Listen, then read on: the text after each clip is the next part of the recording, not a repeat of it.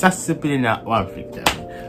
everybody, my name is Bakuryū, or everyone call me, and welcome to my review on Bakuryū Sentai Abaranger, the 20th anniversary movie.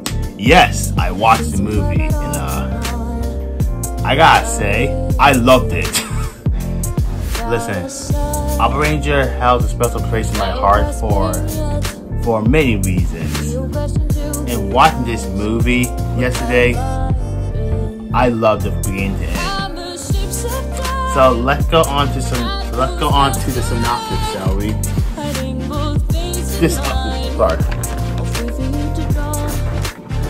Sorry about the chair. But this movie takes place 20 years after the show, and the main synopsis for this movie that the people of society, modern day citizens, did not agree with the Abaranger rampage when it comes into the Reiwa era. And that was like the big plot point of the movie. And I really love how they did it. Let me explain without spoiling. The movie talked about how the Heisei day and Reiwa day for them going rampage are totally different. And I love that. It showed more character growth for the Abaranger. Well, they got like a lot of character growth, but it showed them being more, how can I say this, civilized, we'll say. And I really love that. It's cool to see Amy again, Sanjo, or Yusuko, my bad, Ryoga, Asuka, Ranu, Makoto, Mai-chan. It's so cool seeing the whole gang.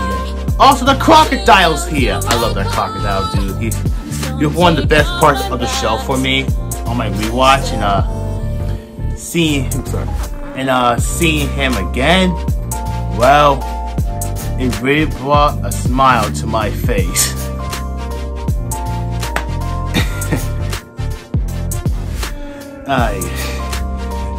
I love it. I love it. This movie has a lot of callbacks to the show. One of them, for example, when the Abaranger about to do the 5-way roll call. Makoto was going to do his Abakiller pub, but Ryoga came behind him and tickled him to death. And that was a callback to the show, because if you don't remember, in Abaranger, when Ryoga was about to do his iconic pose to Makoto when they were fighting in the freaking desert wasteland, Makoto said, "Yeah, no, boy," and just super speed him back and forth while whooping his butt. That was a callback for it, and Makoto was not happy about that. It was funny, but also nice homage. Also, I want to point this out though. I love the message for this movie. I love the message for this movie when it talks about why we love and appreciate Abaranger. This movie was a love letter to all the Abaranger fans, including me. I might have a bias for this movie, yes, but I loved it. I love seeing the old cast. I love hearing the soundtrack again. I love seeing the suits again. Granted, Abba Blue's suit got a little wasted. He got the blade treatment. If you know what I'm talking about, then yeah. But anyway, I love this movie. Is it better than Hurricaneger? Oh yeah, totally, without doubt. Here's my honest opinion about the Hurricaneger movie. It wasn't a 20th anniversary movie to begin with. I don't blame the cast. No, they were super excited for one last adventure with the character. I'm totally on board with them about that. but the movie didn't feel like a 20th anniversary movie for Hurricaneer. It just felt like a regular episode of Hurricaneer. If I'm gonna be bare honest, the 10 year after movie felt like more of a 20th anniversary movie. But for that movie, they mentioned multiple times it's been 10 fucking years since the gang saw each other. Then fought in Kenya. They only referenced one time in the Abaranger movie. It's been 20 years. One time they reference it. That's it. They only reference it one time. I don't remember in the Hurricane movie they referenced it. It's been 20 years. Also, I want to point out something about that movie. I love the marketing they did for it because it's 100% clickbait as hell. So you see in the poster, you see all the Hurricanes, right? But in the poster, you see Yosuke with his new power up. That isn't Yosuke. Nope, that's his ancestor with the new power up. Why is he with the other Hurricaners? Because the trailer teased that the ancestors were going to get the Hurricanes suits. Nope, they didn't. Yeah, that movie was underwhelming. But anyway, we're not talking about that movie. We're talking about Abaranger. I remember when I saw the power up for the movie, Super Abaranger, I said, yeah, this suit's alright, this is not it. I like Hurricaneer one more.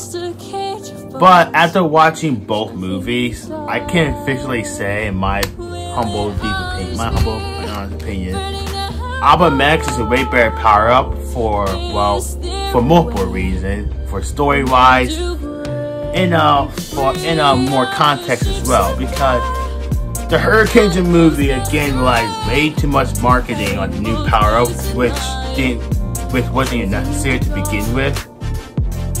In Abaranger movie, they didn't rely on the new power up for the marketing. They didn't, and I love that. Now we already know that Toei's gonna be cooking next year for a certain team. If you know, you know. But this movie set a high bar for me, saying, this is a 20th anniversary movie. Granted, I only watched the raw version. When the subtitles come out, I'll probably make a second review on it. But this movie's a love letter for the whole. This movie's a love letter for all Sentai, for Abaranger in general. If I had to rank all the movies that I watched that take place after the show, for ones that I watch, Abaranger, Dekaranger, Gokaiger, Hurricaneer, Goseiger, and Ninja. I did not like the Ninja V Cinema that much. It's actually my least favorite. What the hell is it? Oh, it's my hair! I thought that was a burnt mark. My bad. But this movie was really good. But for real though, I loved it. I can't lie, I actually loved it. I thought it was really good. It's so cool seeing Ranu again. Because last time we saw Ranu technically, canon-wise, not the Bakuryū movie. That was her actress doing voiceover work. Same for Yusuko actor, but same time Yuko's actor was in the Bakuryū movie, playing himself, playing Bakuryū. But okay. Anyway, that's the last time we saw Ranu technically was in 2004 in the Dekaranger crossover. and seeing her again in her iconic suit, oh hell yes. Although I do have one issue with this movie. There wasn't enough screen time for her character, which I'm going to guess because her actress. Well, her actress didn't want it. Her actress had a reason why she didn't want to be part of the first half of the movie, which is totally fair enough. But yeah. Besides that, this movie's pretty good. I love the homages. I love seeing the old cast again. This was a love letter to Abaranger. I know I keep saying that, but just it was. If we're gonna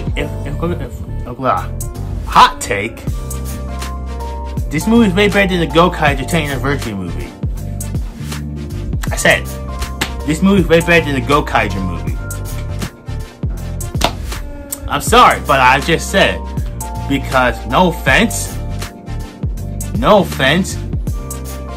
this movie felt like a love letter to Abaranger and all Super Sentai as a whole. The Gokaiger movie is just basically a big giant commercial for the fucking power up, and that's it. Just like the Hurricaneger one. But overall, if I had to rank this movie, I'll give it an A. It's very good, very funny, and once the movie is officially subbed, it's gonna get subbed, guys. Just relax. You're gonna love it too. But yeah, 10 out of 10. Okay, now I'll be biased. 9.10 out of 10. Okay, my one issue that there wasn't enough Ranu, but at the same time I know why, because her actress asked for like limited screen time, but that's fair enough. But like that, 9.10 out of 10. Good movie. So yeah, guys, thank you all for watching. Like, comment, subscribe, follow all my social media subscription, and I'll be going out of town in I'll say not this week, the week after, and I'm thinking about doing a mini vlog. I'll be heading out to San Diego. So yay! If any of my mooks are down there, if anyone sees me down there, say hello. Come take pictures with me. I'm not doing a meetup, by the way. And yeah, thank you all for watching. Like, comment, subscribe, follow all my social description. And yeah, guys, let's get my channel up to 1,000 subs this year. Because with your guys' help, we can do that. And yeah, I can't lie, doing a review is pretty satisfying. The last one I did was for Shin Kamen Rider, and well, you guys already know how I feel about Shin Kamen Rider. So yeah. But overall, that's all. Talk to you all later. Peace.